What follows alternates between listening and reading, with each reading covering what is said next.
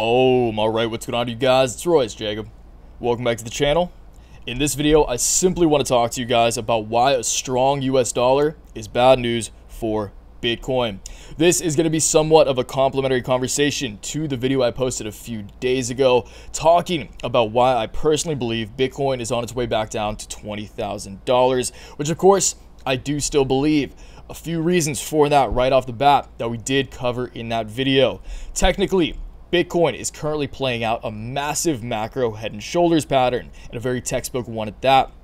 Fundamentally, as many of you guys are aware, there are just a multitude of negative short-term, make that very clear, short-term negative fundamental optics surrounding Bitcoin with all the news and articles that we covered once again in that video. So today, we are going to be supplementing the bearish argument, the short-term bear case for Bitcoin with once again the current strength of the US dollar. And I also want to cover this short article with you guys talking about the current lack of institutional interest in Bitcoin. I've been talking to my Discord to some people about that. I know a lot of people think that institutions are buying up these dips, but I think they're a little smarter than that. The big money knows how to allocate capital, and they're waiting for those ultimate downside price targets to establish the best buying price they possibly can for their long-term positions, okay? So I do want to cover that with you guys as well. Once again, supplementing that short-term bear case. Still a long-term bull, but short-term, you got to stay rational. You got to read the tape, okay? You got to read the room. I know the bearish sentiment, the bears do upset some of you guys. That was very evident based on the amount of dislikes I got on the last video. But that's the game, you guys. Corrections are a healthy part of every bull market. They present opportunities to those who are in it for the long run. And if you don't see that, then you haven't been in the game long enough, all right? You can't take the heat. Get out of the kitchen. Let's get into it. As always, we'll cover each topic we're going to be discussing, and then we'll dive into each one individually. In front of us, TradingView, where of course we only are going to be covering two charts today, looking at two charts. Bitcoin and the good old Dixie, or the US dollar, the DXY. This is the US dollar weighted against a basket of other international fiat currencies, basically weighs the strength of the US dollar. Bitcoin right now on the charts, looking bad.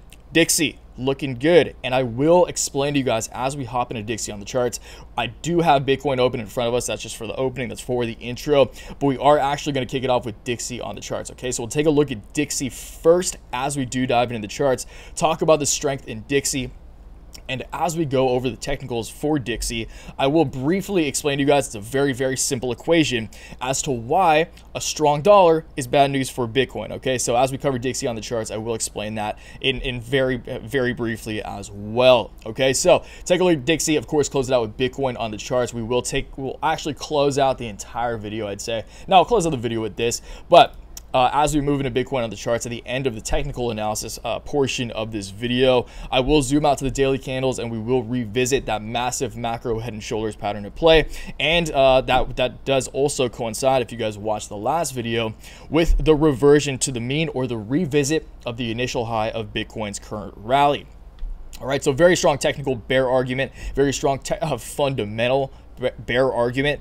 Once again, you guys, make it very clear, this is a short-term bear argument. This doesn't mean I hate Bitcoin. I love Bitcoin. Bitcoin is a big reason that I created a YouTube channel, the cryptocurrency sector.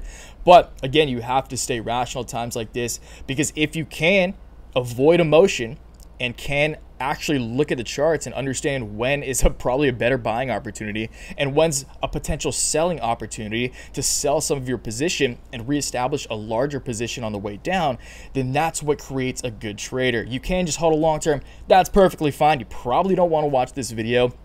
But again, my game is trading. My game isn't wishing, my game's trading. So I want to make that very clear to you guys, all right?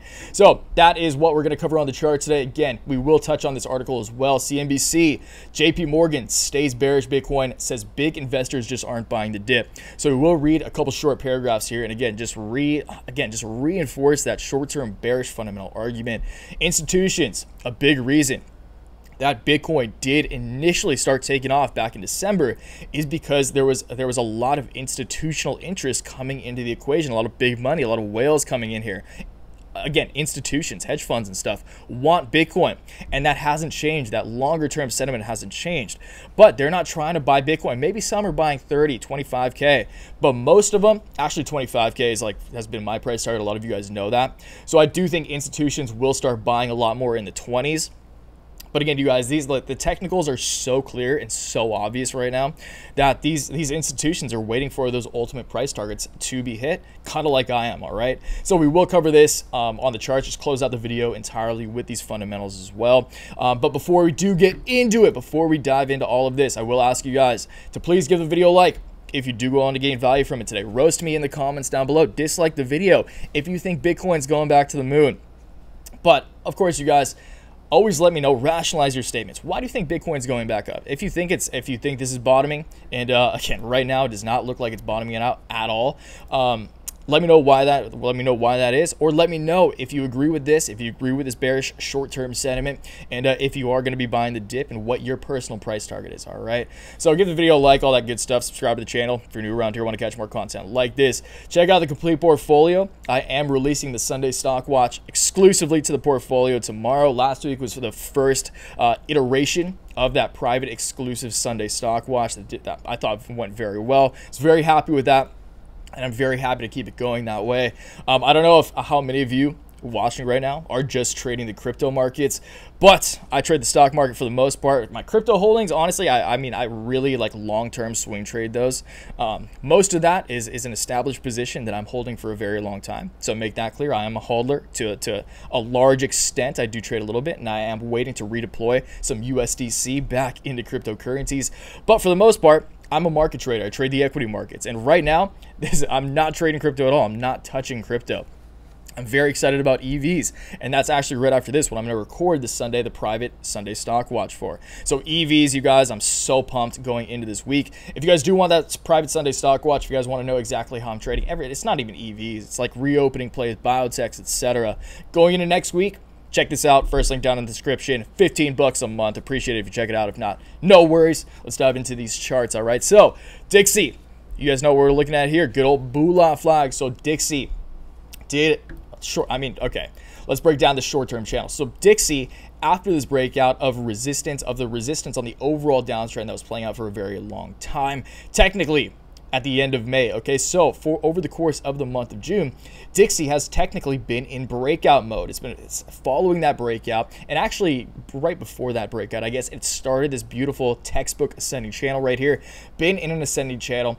Once Dixie broke out of that channel on June 16th, that's when it started going parabolic. Okay, so Dixie did see a breakout of this ascending channel, went parabolic, did print a pretty textbook bull flag. This is a beautiful bull flag right here, you guys. Again, this, like, if I see this, I'll put the chances of a breakout following this right here, which actually just in the past 8 hours broke out of this bull flag technically. This is very, very exciting, and I would put the likelihood at another large move up at this point at around like 85–90% even, okay? Because bull flags, as many of you guys know if you've been following along with the channel, are probably one of the most reliable technical patterns in the entirety of the market, in the game of technical analysis. Bull flag is my personal favorite pattern, okay? So I do think that we will see a very short-term breakout in Dixie. Why is that bad news for Bitcoin? It's not just bad news for Bitcoin, it's bad news primarily for inflation hedges. It's bad news actually for pretty much everything that trades against the dollar, maybe aside from the U.S. equity market. Like, the dollar has had a strong week, but the U.S. equity markets, S&P, NASDAQ, the Dow have also had strong weeks. But that's because it's a U.S.-based currency. So, of course, U.S. companies are going to flourish off a strong dollar. But inflation hedges, specifically gold, silver, I just touched on this in the last video I posted talking about gold and silver. Legacy inflation hedges like gold and silver have gotten absolutely crushed this past week because they are inversely correlated to the US dollar. The reason assets like gold and silver do well primarily is when the US dollar is declining in value because of inflation and whatnot, okay? So when the US dollar is weakening, safe haven assets like hedge assets like gold, silver, and now Bitcoin, what I have deemed in the past and still do deem to be the king inflation hedge asset, the best inflation hedge asset on the entirety of the planet, that's bad news. Because when people want dollars, they want Bitcoin, gold, silver, inflation hedges less because the dollar is gaining strength. So once again, you guys, that could be a way more eloquently said conversation. I could articulate that a lot more and go into a lot more detail, but I don't feel it's necessary because it's so like just it's such a generally simple thing. Okay, so strong dollar, weak inflation hedges. Sorry, there we go. Strong dollar, weak inflation hedge assets. Anyway, technically, again, right now the Dixie is breaking out. I do think that Dixie will come to play out. Let's get rid of that as we zoom out, and we'll actually go to the daily. Okay, so once we hop into Bitcoin, we'll go back to the 4 hour and close it out with the daily, just like we're doing now. So as you guys can see here, Dixie is in the process of playing out a massive megaphone pattern. Obviously, the reason that this is a megaphone pattern, you can see these two cyan lines right here, megaphone. Okay, so two things can happen right now. One is that Dixie might play out this megaphone pattern. I do think that at some point, Dixie, if this is very dependent on the macro fundamental situation right now, or the macroeconomic situation, I should say, as far as like reopening and everything goes. If economy is going to really kick back into gear, we will see what happens here. If economies do see some strength, if like right now, everywhere's busy. Hawaii's packed, Vegas is packed, Florida's packed, like all the like Cancun, everyone's in Mexico, everyone's in Cancun, right? So you have to imagine now that everything's reopening, people want dollars to spend. They're getting out of the markets. Okay, so that's what you have to think about. Where are the strong areas as we reopen and everything starts to explode again? The dollar is in higher demand when people want to spend dollars, okay? And that's what's happening right now. So I do think it's more likely than not, if we were to test one side of this massive megaphone channel, I do think it's probably going to be the top side if this plays out by the end of July. If the dollar does really see some parabolic, exciting price action to the upside, we could see, I mean, that's crazy. This would be pretty crazy price action for the dollar. I don't know if we come up this high, but I do think we do set a new shorter term high following the last high we saw back in March, okay, around 93.5. So I do foresee more upside in the dollar, which of course does make me bearish on Bitcoin. So enough of the dollar. It was primarily the fundamentals that I wanted to talk to you guys about here. Let's talk about Bitcoin a little bit, okay? So BTC, let's go back to the 4 hour, we'll talk short term, and then we'll zoom out and take a look at that head and shoulders. So if you guys watched, if you guys watched the video, let's get rid of that. It's just for the intro. If you guys watched the video, the last one, the 20K Bitcoin's going to $20,000, massive head and shoulders pattern. That video timed out terribly. I think immediately after it was posted, literally as it posted, Bitcoin probably saw a big old green candle right here. So I posted it like right here, and then Bitcoin just rallied up like 8%, okay? And I was like, God damn, I look like a fool. But still, even after that happened, I addressed the Discord, I addressed the newsletter. I was like, you guys, like, this is just a bounce. This is a short-term bounce. I guarantee that because this line of support on the short-term uptrend right here, this green line that I drew, is so steep, and the sentiment is still bearish, like it's still net bearish trend, okay? So I was like, it's probably gonna break below this, and once it does, we're gonna dump, okay? Exactly that happened. Broke below $34,000, fell off a cliff, started dumping again, and now I couldn't be more confident that we are still gonna see at least 25K, if not $20,000, okay? So I do think for the most part, Bitcoin is going to follow this the general trajectory of this cyan blue line I've drawn right here. This has acted on this current downtrend as a very strong line of resistance. You can see a lot of touch points right here. Broke above it, broke out a little bit, came back down, used that previous resistance as a new support, using it as support once again. So I do think Bitcoin is just going to follow this general channel down here until we reach this $20,000 to $25,000 mark, okay? So if it follows this channel exactly, this would happen on 4th of July, okay? So I don't always make a price, like very specific price targets like this. I'm not saying this is going to happen, but I'm calling it now. I'm calling a $20,000 Bitcoin on 4th of July. And I know a lot of you might not be excited about those fireworks, but I'm seeing fireworks because I know it's a chance to accumulate for the long term, okay? So 20K, 4th of July, mark it here. All right, so that is Bitcoin technicals. Let's close it out once again because I did promise it. I almost forgot. With the massive head and shoulders pattern to play. Again, you guys, this is like the most textbook head and shoulders pattern I've ever seen. Whether it resolves here at $24,500 or down here, which I believe is way more likely at actually like 19.7. But again, you guys, as I've been saying, conservatively 25K. I'm personally comfortable accumulating, reinvesting at $25,000. But the lower it goes, the more I'm going to invest, okay? The more I'm going to reaccumulate for the long term, because I'll close it out on the charts with this. I'm still bullish on Bitcoin long term. if you guys don't know, if you guys haven't been following the channel for a while, if this is the first video you're seeing, I pretty much built my channel on Bitcoin, on Riot, on Mara. I'm so bullish on this sector long term. But I've also been in this for a long time. I understand this game at this point, fortunately. And this is just a part of it. This is just a part of the crypto game. And that's okay. Once again, though, if you can't take the heat, you got to get out of the kitchen. Or just stay in the kitchen and get calloused. Because that's that, if like, actually, yeah, stay in the kitchen, take the heat, get the burns, and then learn how to treat the burns, all right? Learn how to withstand the burns. Because the burns are going to keep coming for the entirety of the market, okay? Even with all the fundamentals at play right now in Bitcoin, even as, like, everything that's being developed around Bitcoin, around DeFi, etc., we're still going to see this. And that's evident because we are seeing it right now, okay? So get used to it.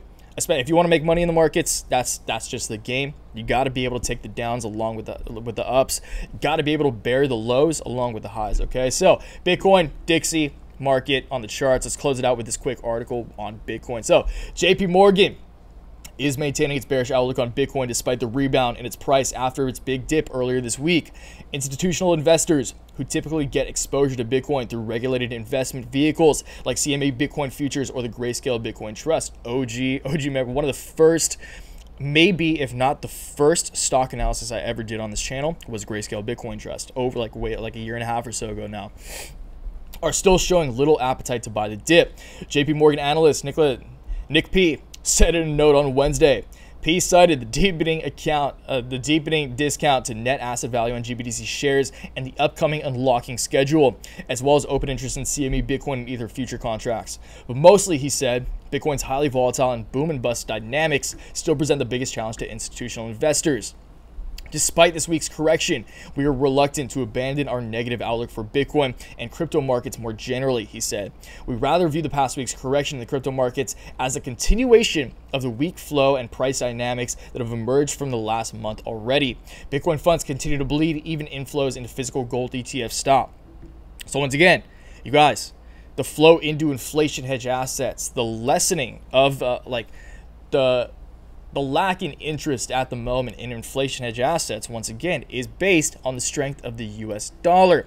As the US dollar appreciates in strength, it only makes sense, once again, that inflation hedge assets, Bitcoin being the king inflation hedge assets, depreciate in value. Now, will it level off? I do not think Bitcoin will go below $20,000. That's my personal belief.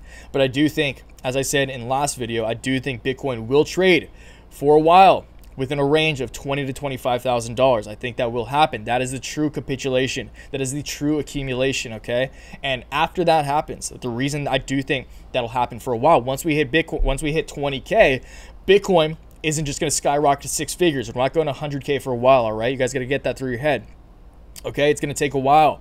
After a correction like this, investor sentiment is low. It's overall negative, and it takes investors a while to regain that optimism, to regain that positive sentiment around an asset that just kicked their ass, okay?